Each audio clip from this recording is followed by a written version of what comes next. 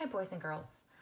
Okay, so right now I'm going to talk about how to use the distributive property in reverse. And this is your review packet, page 2. And so there is an example on that page, example 4, 4x plus 8. So again, we're going to be looking at terms. And the terms are the numbers between the addition and subtraction signs.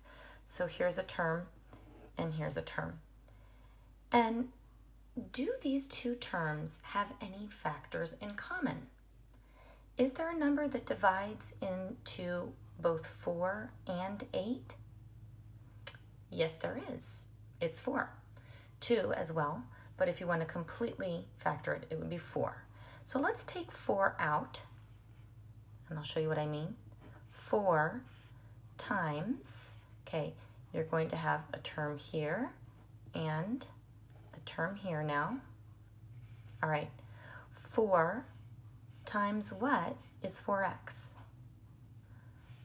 4 times x is 4x. And 4 times what is 8? 4 times 2 is 8. So you can do this either way now. You can say 4 times x is 4x plus 4 times 2 is 8. That's the distributive property in reverse. Okay, let's do another example. Example 5. We're going to do 6x squared minus 9x. All right, again, let's look at the terms.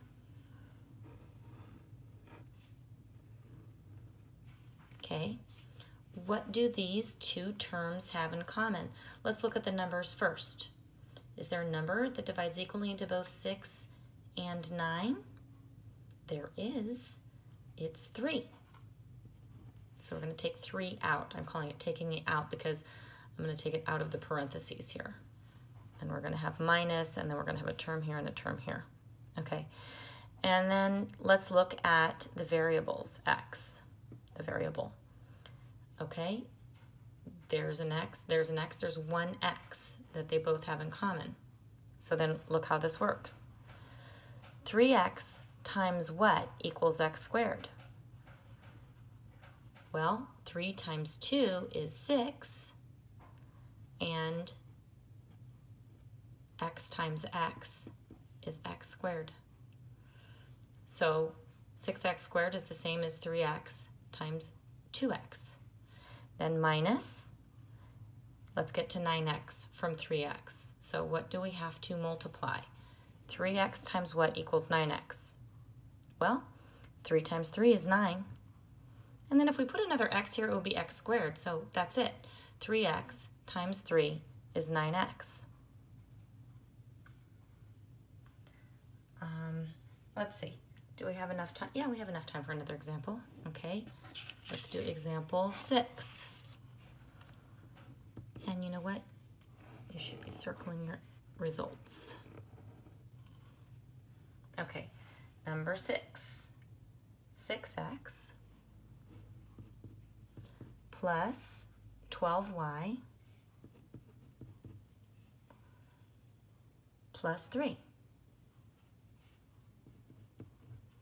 Let's look at each of these terms. Okay, you know you're going to have something that you're going to multiply all of the terms by in the parentheses. Okay, and this time we've got 3 of them, so you're going to have a term here, here, and here. Okay, so what can we take out? What do all of these 3 terms have in common? If I just look at the numbers, I can see that they all have 3 as a factor. Okay, you're trying to find a factor that they have in common because that's what you're going to multiply them by. So 3. And then do they have any variables where they're all in common? No, that's it. Okay, so 3 times what is 6x? Well, 3 times 2 is 6. So 3 times 2x is 6x. plus 3 times what is 12y. 3 times 4 is 12, and 3 times 4y is 12y. And then the last one, well, 3 times what is 3? 1.